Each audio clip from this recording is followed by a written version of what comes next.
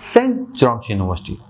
St. John's Institution in Waterloo, Ontario, sometimes known as St. John's or SJU, is a public Roman Catholic university.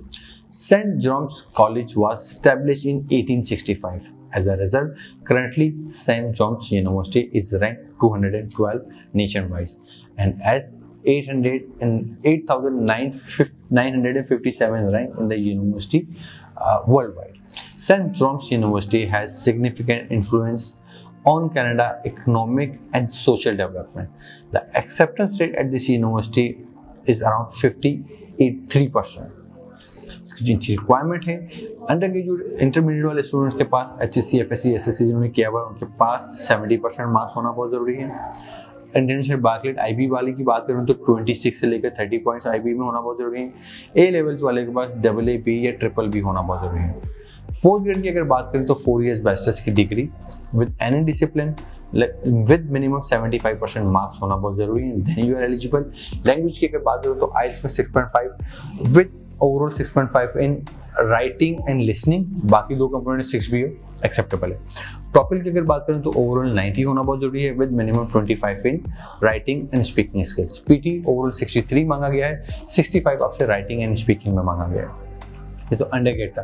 Post grade में अगर बात करें तो overall आपका जो IELTS है वो 7 है, राइटिंग और स्पीकिंग में 6.5 होना बहुत जरूरी है और TOEFL आपका ओवरऑल 90 मांगा गया है जिसमें राइटिंग और स्पीकिंग दोनों का 25 होना बहुत जरूरी है।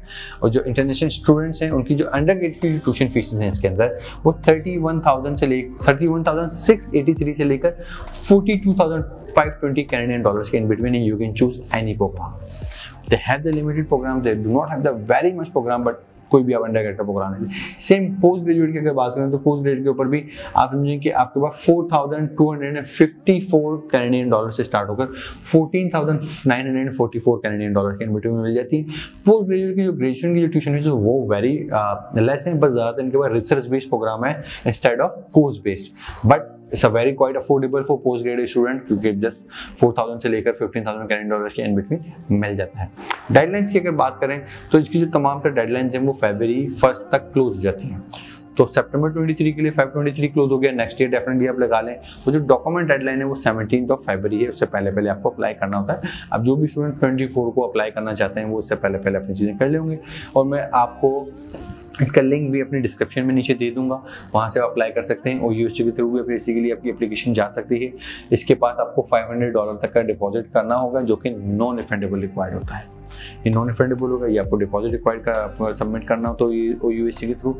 लिविंग कॉस्ट की अगर बात करें तो इसकी लिविंग कॉस्ट 12,928 कैनेडियन डॉलर से लेकर 13,728 कैनेडियन डॉलर है, including unlimited meals.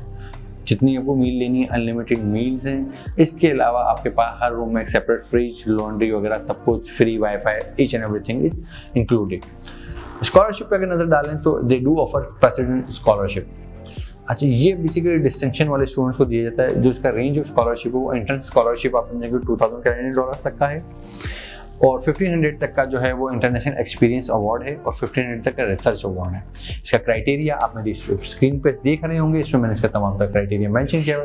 How a full time students can avail first year के अंदर जो अपनी डिग्री के अंदर ये अवेल कर सकते हैं इसकी स्कॉलरशिप को, या मेरी वेबसाइट studyabroadupdates.com, वहाँ पर अगर आप जाएँ तो यू विल नो कि क्या मार्क्स रिक्वायर्ड है, किस डिसिप्लिन में किस तरीके से आप ये अवार्ड अवेल कर सकते हैं। सेकेंड जो स्कॉलरशिप है this is called application based scholarship. ये $1,000 से लेकर 2,500 कैनेडियन डॉलर तक का अवार्ड है जो कि सितंबर 23 के लिए अवेलेबल है और 24 के लिए भी है और ये एकेडमिक बेस्ड है, ऑटोमेटिकली कंसीडर कर लिया जाता है based upon your grade, no need to apply separately.